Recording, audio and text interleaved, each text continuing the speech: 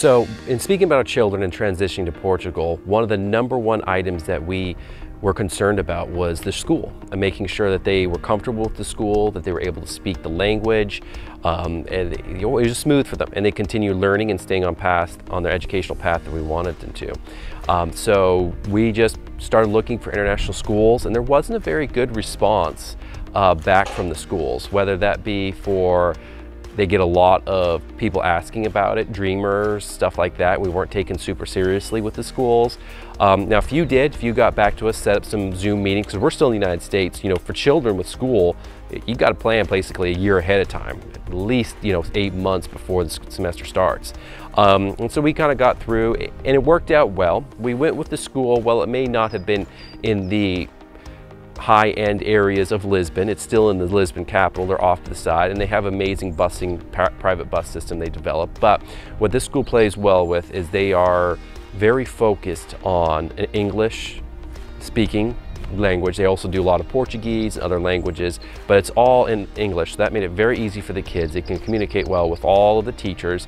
90% of the students are very proficient with English, and then 10%, whether they be Portuguese or Russian, there's a few of them that don't speak good English, but that actually comes in handy because that's what we wanted with our children, is to experience other cultures. And so it's fun to see these kids, they can't speak to each other, but they get along together perfectly on the playground stuff because they understand motions and emotions, and it's good. It's really what we moved here for Portugal, is the kids to get this experience.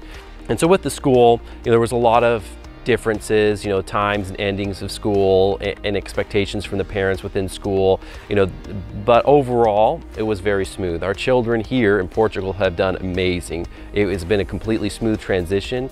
They're very friendly with their teachers. They come home and they describe everything they're doing in the school, and it doesn't feel much different from where we're going to school there in the United States, specifically Arkansas. Now I will say this, lessons learned. I would definitely work with having people helping me out that knows the Portuguese system before ever reaching out to these schools, because I think you'll get a lot more seriousness from the schools. You'll have a better response from them and get the answers and questions that you needed. I think we were very lucky on that, and I'm very pleased where we're at.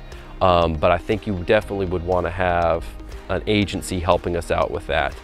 Just to make it smoother and make sure the children are taken care of. Because at the #1 of our whole move here to Europe, it was so our children could get to understand the world and be more cultured. And so that was the goal. And I feel so far we've been here now. They've got about 3 months in, and everything's smooth and they're doing well. So I think it was great. It's been a great experience so far.